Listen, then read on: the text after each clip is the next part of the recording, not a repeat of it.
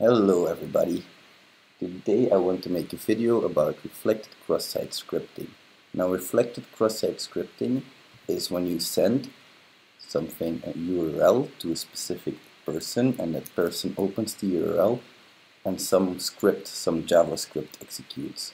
Now this can happen because what you put in the parameter and the request parameter gets reflected back into the DOM of the web page. As you can see here, I have requested an image with a source equaling x, and I told it that when I encounter an error, I have to do the JavaScript function confirm.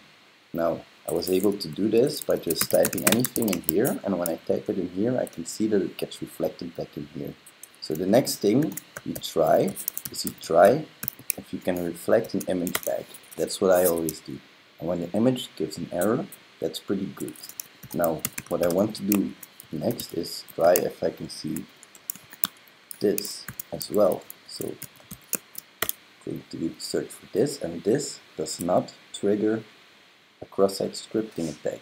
There are many different reasons for it, but I think for this reason specifically, script is filtered on this web page. So what I'm just going to do is give it this specific search query, and when I do that, you can see that my cross-site scripting gets executed. So that's reflected cross-site scripting. That's seriously all there is to it. If you guys like this video, please like it, please subscribe, and thanks for watching.